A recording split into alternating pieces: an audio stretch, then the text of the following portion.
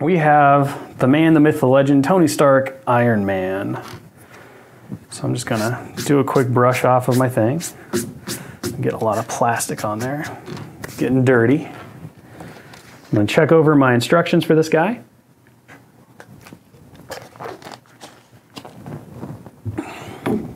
All right, so once again, it looks like we're gonna start with the torso. So that's gonna be part 1 and part 2. So we're just gonna clip those out. I wanna be a little careful down here because you'll see that the port connects to kind of the hip / lower torso. So you just don't want to clip off that nub, but it's a really easy point to just kind of snip off. Same thing here. You just want to be aware of where those ports terminate and the parts start. So it's best to just take a second, kind of line up your cut, and then take the cut. Old adages are true in hobby too. Measure twice, cut once. You can always take away more, you can never add more. At least when it comes to assembly. It's kind of the opposite. When you're painting, you can always add more paint. It's really hard to remove paint. But at least in this, adding material, not really gonna be a thing that can happen. All right, so our parts are ready. We're gonna do a quick dry fit. You always wanna test those fits. Make sure you know where we're going. Looks great. Whoop, that part got away from me. So one of the things you'll notice is I always like to apply glue more often than not to the female side of the key. I don't necessarily think that it's any more right or wrong than adding glue to the male side of the key. It's just what I like to do. All right, here we go. Making an Iron Man.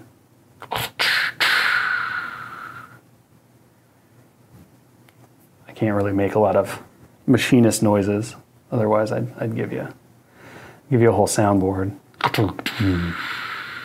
All right, I'm just gonna press that firmly together.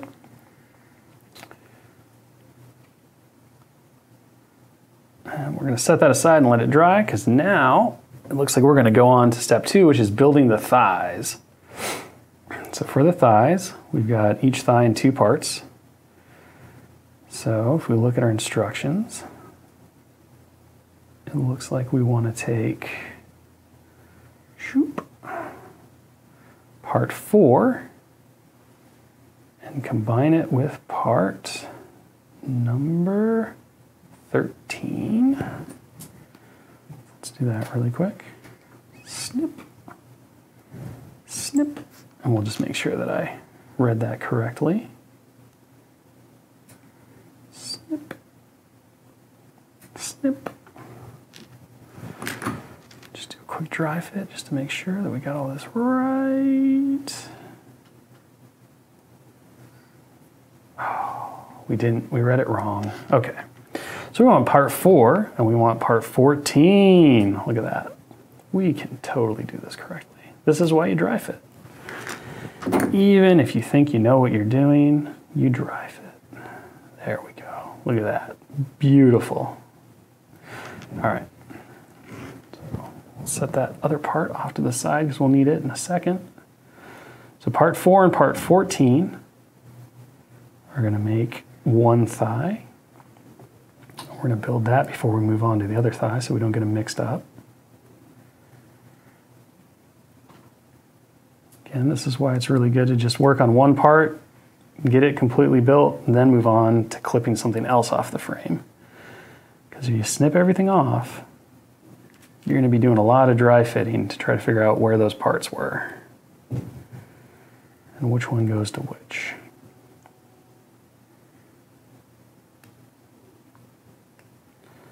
Clean up this key really quick. All right, here we go. Slappy on a little glue. Slap, slap, slap. Get our parts together. Give them a good press between our big chonky fingers.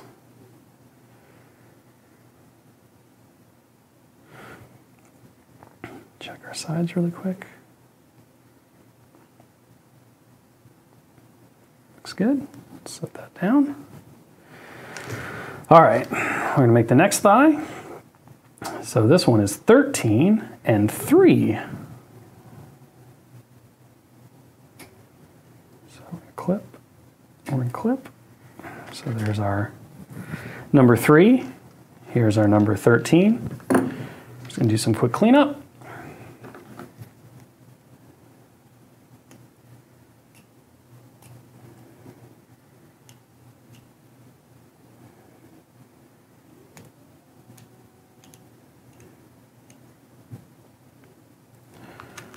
And right over here,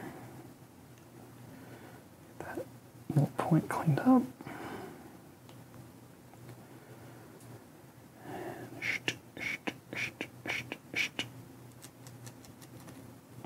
Yes, yes. All right. Let's apply our glue.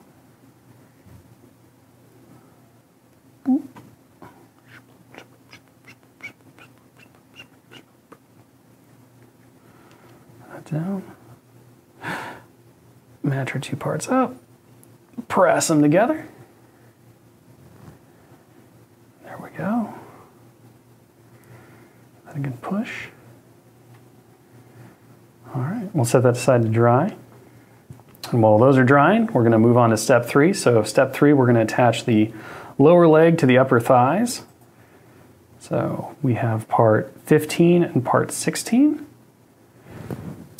So I'm going to go ahead and, just to make this a little easier on myself, I'm not going to take both legs off at the same time. I'm going to go back to the first thigh that I completed, which is going to be Iron Man's right thigh. So I'm going to grab his right leg.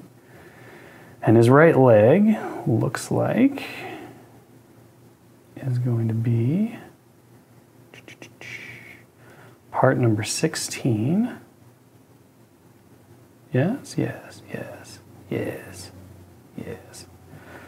Part number 16, which is this one. I'm going to clip that off really quick. And this will stop me from having to dry fit a couple of times because I forget which leg is which. So part 16. Give this a little clean. Tell I never directed or anything. I'm really bad at the stage right, stage left thing. I just always assume it's whatever side I'm on. Like, well, clearly that's his right, and that's his left, but it's the opposite. I would not do well in the mirror universe. Just gonna scrape off this little bit of mold line going on here.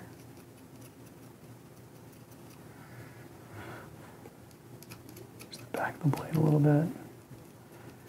So I want this to be smooth.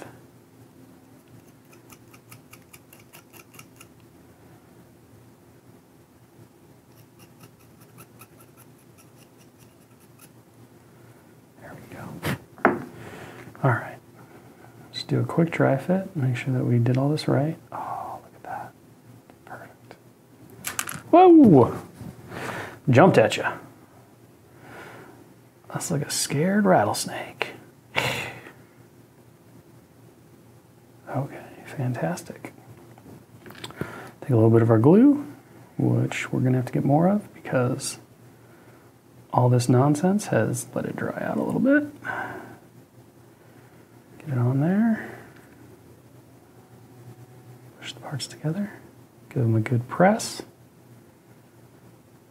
There we go. Leg 1. Move on to leg 2. This is going to be part number 16, which is the left leg. See, he can be taught.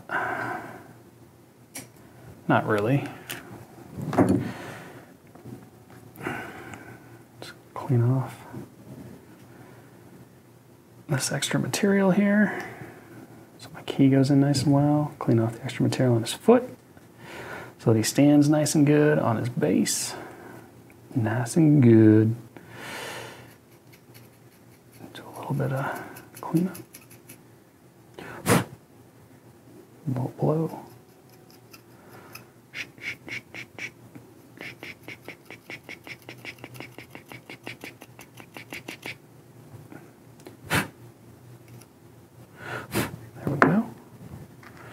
come back, just do a really quick dry fit.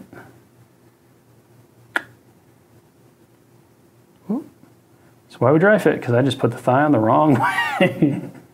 There we go. That makes a lot more sense. And again, it's always important, no matter how much you've done this, you want to test fit everything. Because all it takes is picking something up the wrong way and slapping it on there, and then you have a big mess.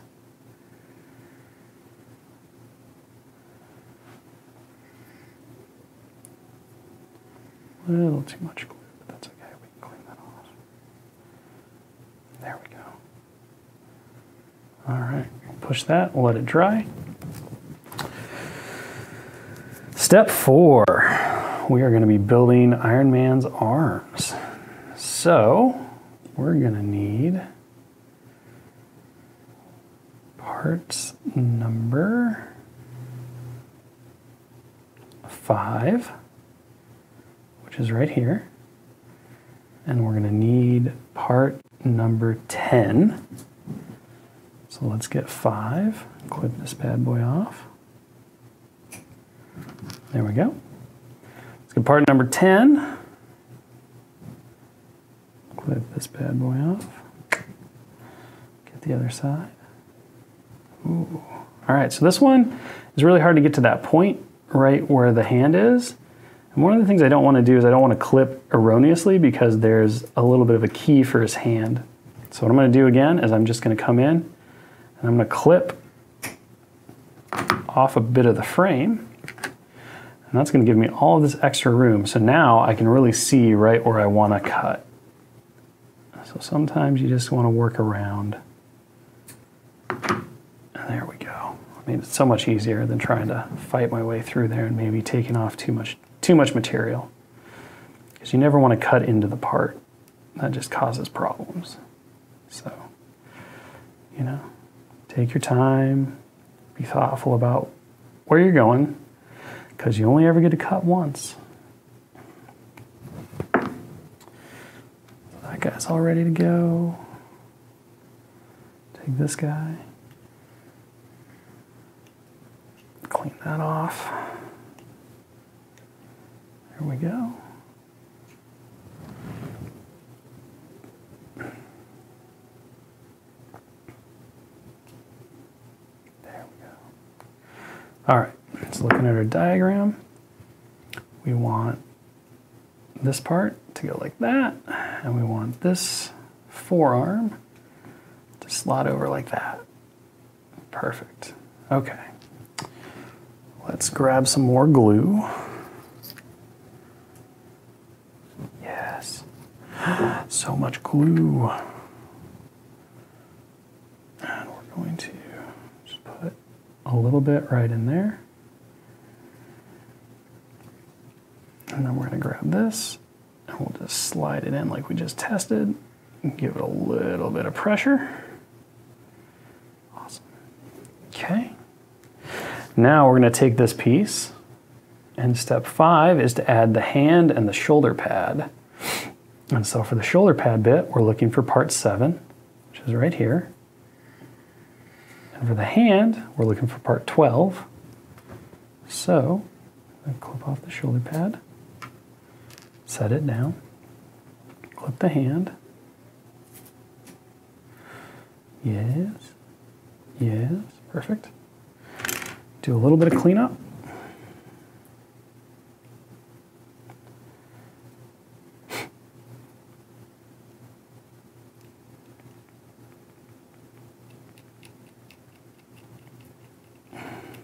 Just scrape with my knife, take off that extra material.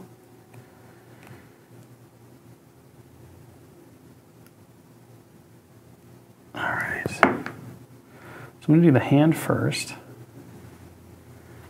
Not that there's a need to do these in a particular order, it's just, it's in my hand right, it's in my fingers right now, so rather than put it down and have to pick it back up. And then I'm going to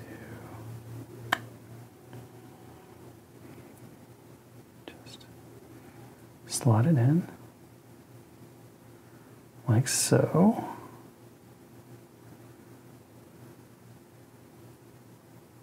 Give a little bit of pressure. Great. I'll put on the shoulder pad.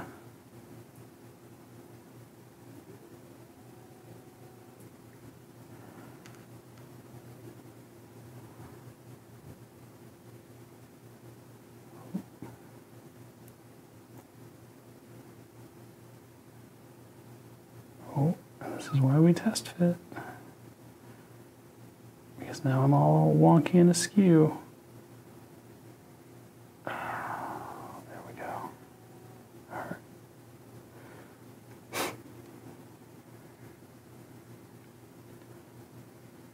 We want to go like this.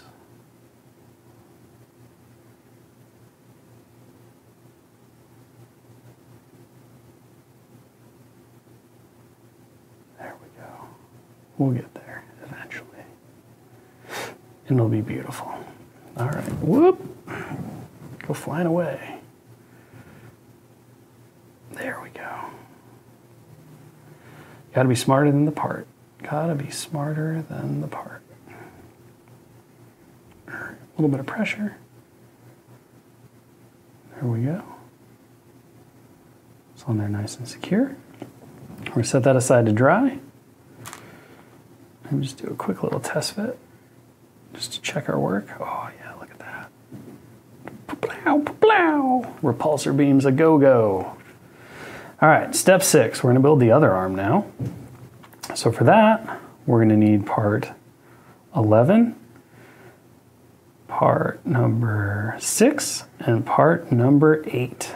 So 11, 6, and 8. So we're just gonna start clipping out. We'll start with part 11. Snip, snip. All right. So because I can't quite get a great shot at this, I'm going to, again, just clip the frame. And then, once it's off the frame, that's going to give me a really nice and clean approach to not clip anything I don't want to clip. I'd really hate to ruin Tony Stark's super style with these little wings. These fancy little vambrances that he's got going on here. Last thing I want to do is mess with that Tony Stark style. It's very important. It's very important. All right, so we're just going to do some scraping to clean off that excess material that we have left over.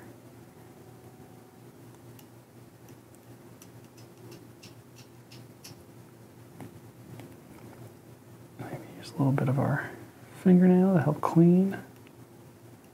There we go. Perfect. All right, so that part's good. Come back up here. We're gonna clean this part off.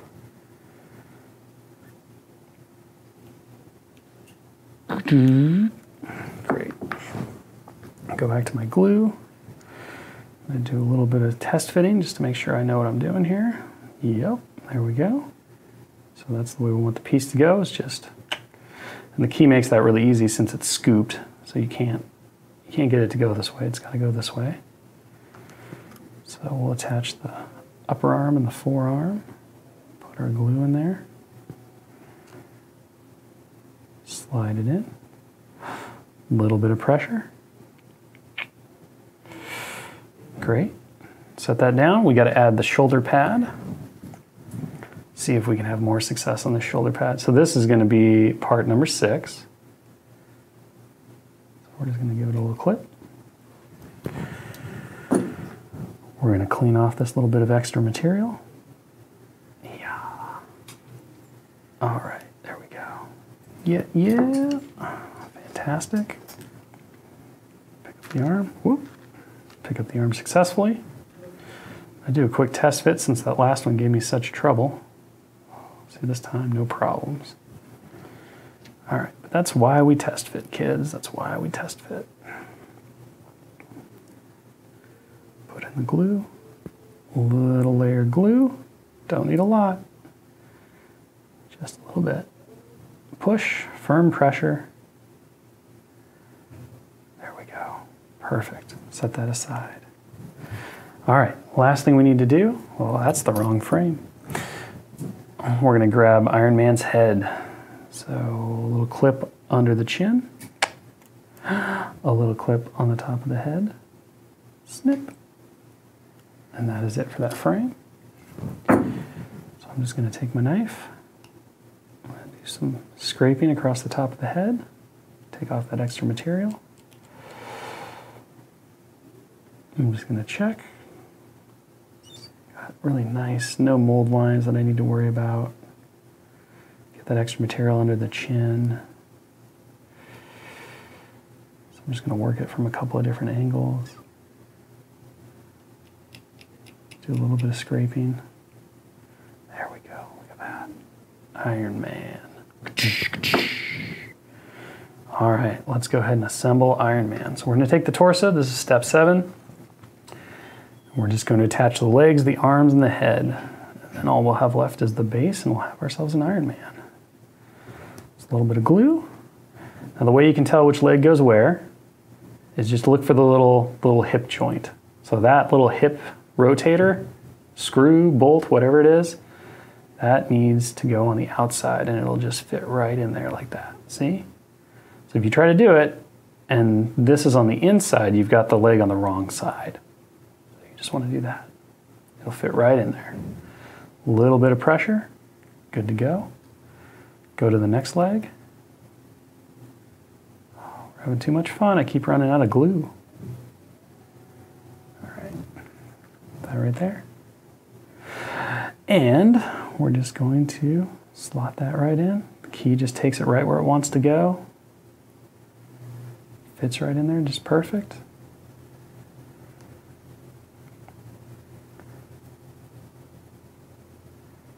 Looks great. Now we're going to do the arms. I'm going to reload my glue. A little bit more back in my container. Put a dot in here. So the arm that you built in step 6 is the pointing down arm. So that's going to be the arm that goes right here. And again, the key is going to guide you, so you're not going to be able to put the arms on wrong. And the thumbs are always a good indicator. So even if for some reason you were just trying to Rambo this with no instructions, pay attention to the thumbs. The thumbs are always towards the torso. Your thumb isn't going to be over here. That'd be weird. If, you know, maybe there's somebody out there that has that going on. If so, that's cool. But Iron Man for sure, thumbs towards the torso. We're going to do this. Now this one's the shooty hand, the repulsor blasting hand. So look at that. Oh yeah. We almost have ourselves an Iron Man. So the last thing to do is get that super sweet helmet on. That Mark whatever helmet. I suppose this one would technically be 7 because that's what we used for most of our reference. The hero armor. And there you go. As you all know, there's one last step to go before we're done, and that is to put him on a base. So I'm gonna go ahead and I'm gonna pick this base for him. I feel like Iron Man should be on a mostly iron base. Plus thinking about kind of how I want to paint him in the future. Those bright reds and golds will look really good set against a darker steel plate. It'll really make him pop and kind of draw focus to him. So we're just gonna grab a bit of glue, bloop, bloop, put it on his foots, get his foots all covered in glue, and we're just gonna drop him like that. A little bit of pressure. There we go. Oh no, not enough pressure. That's okay. Sometimes that happens. And there's no such thing as a professional hobby builder. We're all just learning. There.